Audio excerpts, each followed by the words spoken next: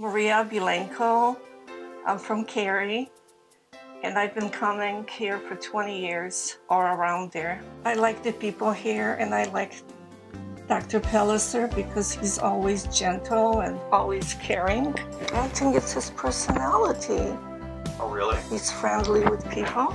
No, because it's a very family-oriented place, and they always feel, make me feel welcome. I don't know, when I walk in, it's always, "Hi, Maria, how are you?" And hugs, and that makes you feel comfortable. Okay, 30 years.